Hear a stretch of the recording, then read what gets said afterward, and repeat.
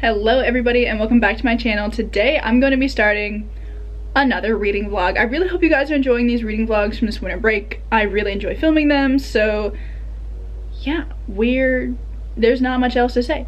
We're gonna get into it. This week I'm going to be continuing a series which I was reading in my last couple of vlogs, which is A Court of Thorns and Roses, which I think that's the name of the series. And then the book I'm reading is obviously A Court of Wings and Ruin. It's January 3rd today, and I honestly only really have like 3 full days to attempt to read this book because I'm going on vacation, like a mini vacation, on Thursday. So I really only have, it's Monday today, so I only have Monday, Tuesday, Wednesday to attempt to finish this book. Kind of chunky, don't know if I'm going to be able to do that, so I guess we'll see. That's the reading challenge for this week. Can I read this 700-page book in 3 days? Probably, but I don't know. I started it last night and I think I'm on page like 10. So as you can see, I've made a lot of progress and there's nothing to update on right now. But that's just what we're reading today. But right now I'm actually going to Barnes & Noble because I'm like literally always going to Barnes & Noble. I actually need to return something and then I'm gonna pick up another book, which I need to get. You'll see in a bit. So yeah, those are the plans for this morning. I'm gonna come back, I'm gonna like maybe work on editing a video, but then I'm also going to read some more. So yeah, that's the plans for the day.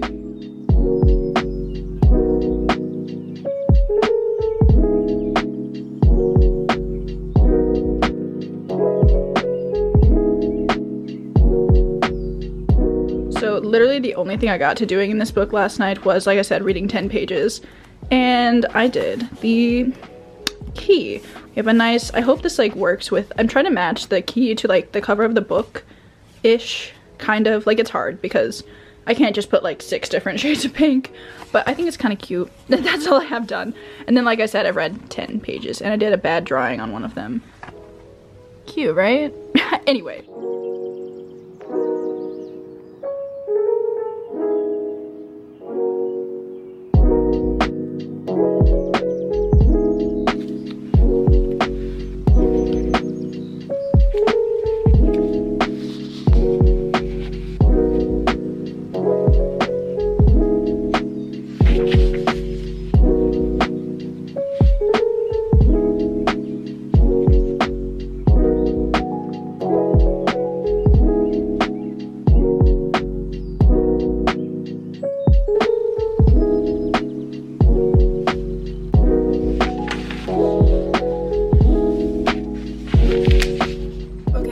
My morning plans were a bit of a fail because Barnes & Noble did not have the book I was looking for, which is very upsetting, so it's fine. I read a little bit more of Acowar when I got back home, and then I am now dropping off some books to the library. I just dropped off 3, and the sad thing is I haven't read any of them. So I tried to, but I'm just not gonna get to them before I have to return them, so they have to go back. And then I have one other book to return, which is at a different library, which is like 20 minutes away because I went like out of my way to get this. So now I have to go out of my way to return it. So gonna go do that. And then I'm gonna go home and read some more.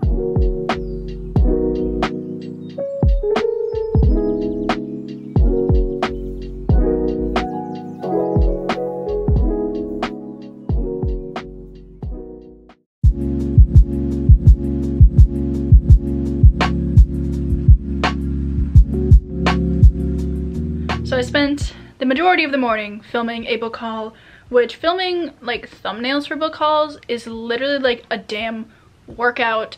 My arms hurt, but that's not what I'm here to talk to you about because I am now up to page 164 of A Court of Wings and Ruin, and I actually wrote down some thoughts for once. They're not very eloquent, but they're there. Okay, so one of the main things I was really enjoying in this book is you're following, I mean, I guess I can't really say too much. You're following some characters as they are trekking across like all of Prithian, and you finally get to see like the fall court, which sounds so gorgeous, and I would love to see it. And then you also see the winter court, which I love winter, but it sounds a little brutal there. So maybe I'll skip out on that one this time. Overall though, I am really enjoying the beginning of this book. I think it's just so fun to see the ramifications of everything that happened at the end of A Court of Mist and Fury.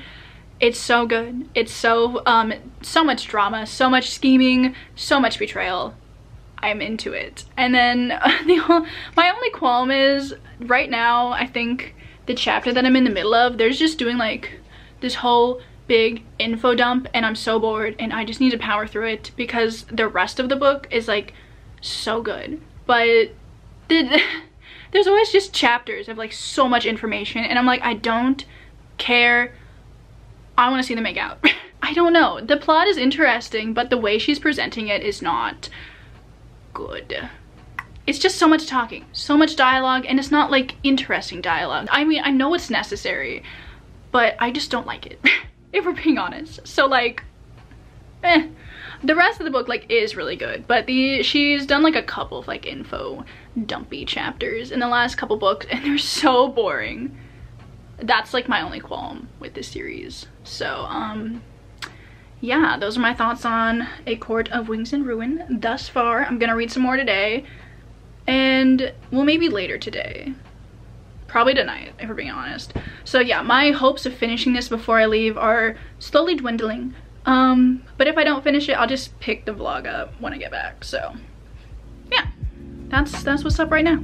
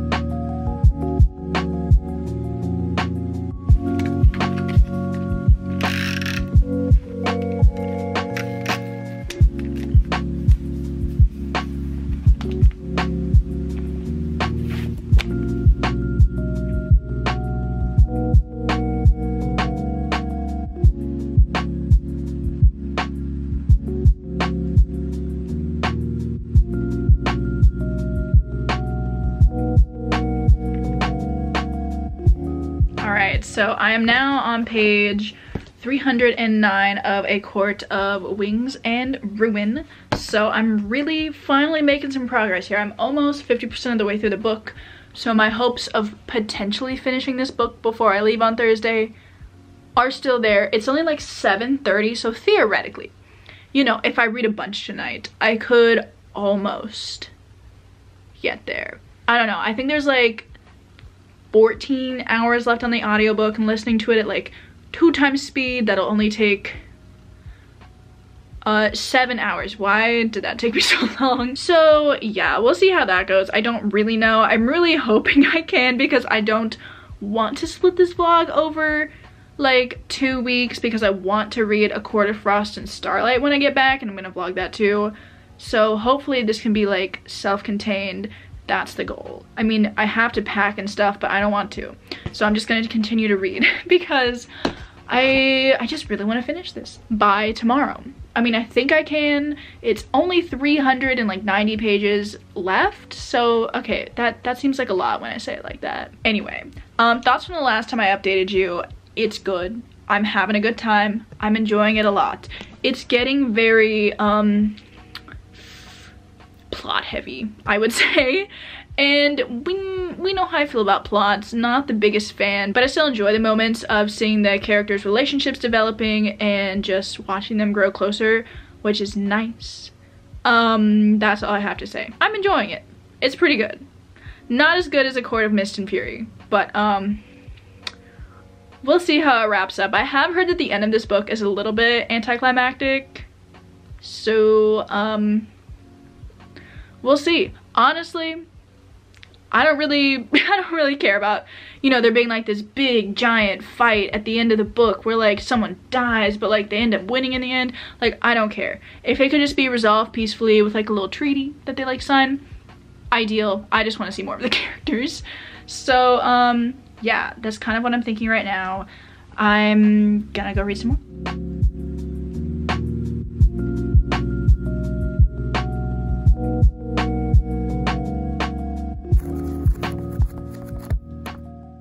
Okay guys, it's Wednesday and I didn't think I'd be able to do it, and I still haven't quite done it yet, but I think I'm going to be able to finish this before I leave tomorrow, so I'm so happy about that. I am now on page 567, so I only have like 140 pages to go.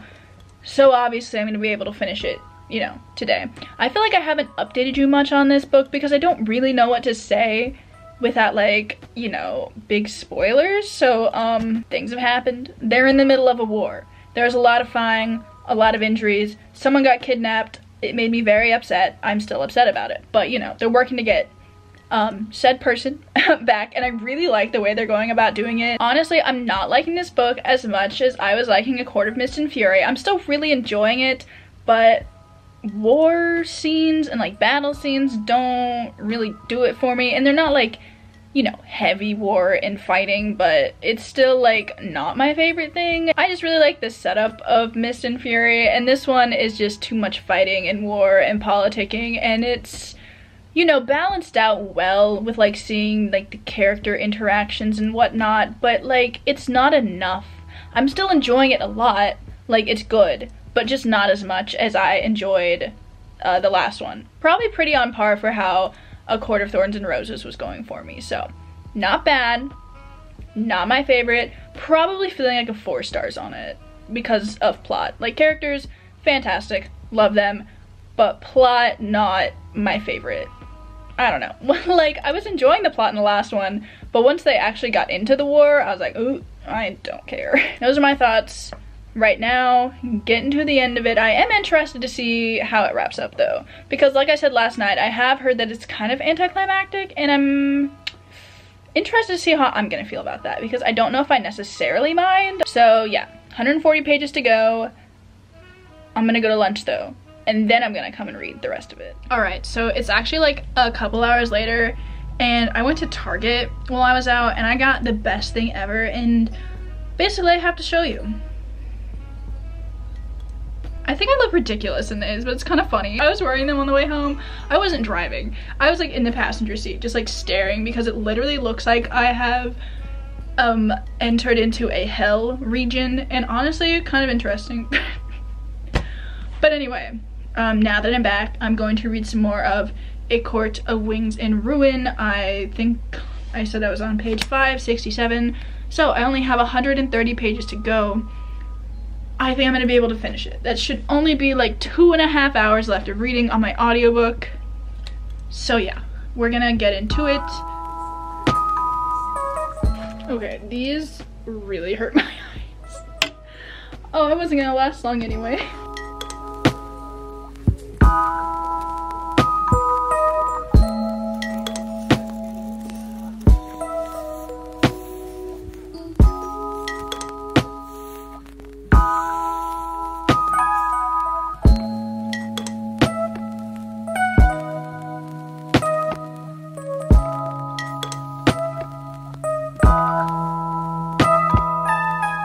I am now on page 652 of A Court of Wings and Ruin, and big things are happening. You know, the final climax of the battle is going on, and for once I'm interested to see where this goes. I'm clearly gonna finish it today. I cannot wait to see what happens in the last 50 pages of this book, because I feel like it's gonna be good.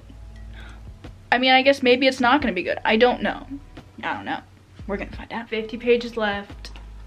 Oh, let's go. Well, 48 pages, I guess. Oh, I already love it.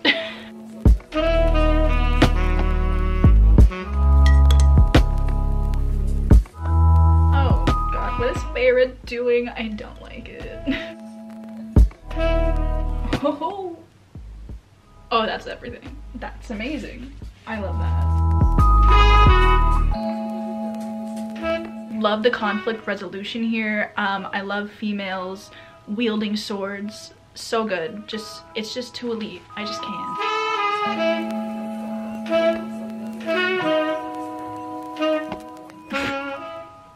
It's not funny, but it is.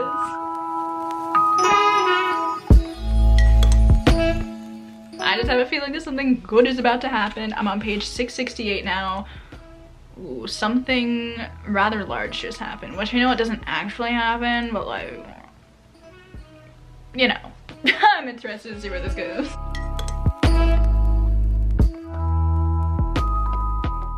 Okay, I was right, something good is about to happen. No, it's too much.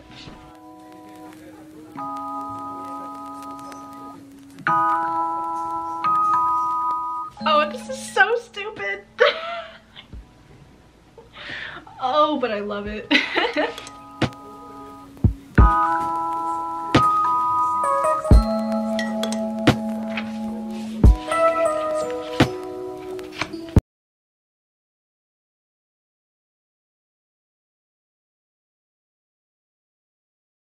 Alright, so I just finished it. And now I'm sad that it's over. Like, I know it's not over. I still have, like, you know, A Court of Frost and Starlight and Silver Flames, but like the actual trilogy is over and now I'm sad. It's fine. It is like 6 days later, even though it's probably only been like 3 seconds for you, and I am indeed still wearing this sweatshirt. We're just not gonna talk about it though, because today I'm here to wrap up on my thoughts on A Court of Wings and Ruin, because I did not do that before I left, even though I should have, because I've already forgotten like half of what happens in this book. That's just how it goes though, so it's fine. I have done a little bit of research this morning and it has jogged my memory, so we're all good now. And I've written down thoughts. I'm thinking for this little wrap-up section I'm gonna have like general thoughts, and then I also want to put in like some things that are kind of spoilery, so I hope some of you have read this, because I just need to point some things out, because there's just a couple things in this book that I want to talk about like specifically. So yeah, but I'll put that up on the screen when I end up doing that. So I'm thinking for this book I'm going to rate it a 3.75 or a 4. I think on Goodreads I gave it a 4 already, but I'm thinking about dropping it like a 1/4 star, just because it's not, like, comparing it to my other 4-star books, it's not quite there, but like I still really enjoyed it. I'm just not sure. The thing is, it just pales in comparison to A Court of Mist and Fury. Like, that book, I'm obsessed. I would go back and read it right now. I'm not going to, but I could. I just loved it that much. I think the main reason that I liked A Court of Mist and Fury more than this is because the pining, top tier. So good. See, the thing is, there's like an established relationship in this book. Like, you know, it already happened. They already said they love each other. Whatever. That's fine. I generally just lose interest when there's an established relationship. I want to see them pining. I want to see them, like, you know, pushing each other's buttons, flirting a little bit. Just like, you know, that kind of stuff. Like, I mean, I'm happy for them. Like, good for them. I love the pining. It's my favorite part, and there's no pining. So, relationship definitely better in A Court of Mist and Fury, but I still, like, enjoyed the relationship in this. It's just, like I said, less interesting. This book started out so strong. I was enjoying it a lot. Like, the ramifications of everything that happened in A Court of Mist and Fury that were happening in this book was so fascinating to me, and I was eating it up. It was so good. I was like zooming through it, loved it. But then it kind of like resolved itself, and then we were very stagnant for a good portion of the middle of the book, and then like the war happened and I was like, whatever, I don't care. But I still enjoyed like the characters as opposed to like the plot, you know, which I'm not surprised, because I absolutely adore these characters. Like, they're so good. I love all of them. They really carry the book for me. Like, if these characters were not, you know, who they were, written how they were, I would not be reading this series. Overall, I enjoyed it, but it is my least favorite of the 3. I think I even liked the first one more than I liked this one, so maybe that means it should get a 3.75 because I gave that one a 4. So yeah, that general thoughts. Now I want to talk about spoilery thoughts, because they just need to be said. Some things need to be said. First of all, can Sarah J. Maas please stop using the word mate? I looked up a PDF of this book online, and the word mate is used 196 times.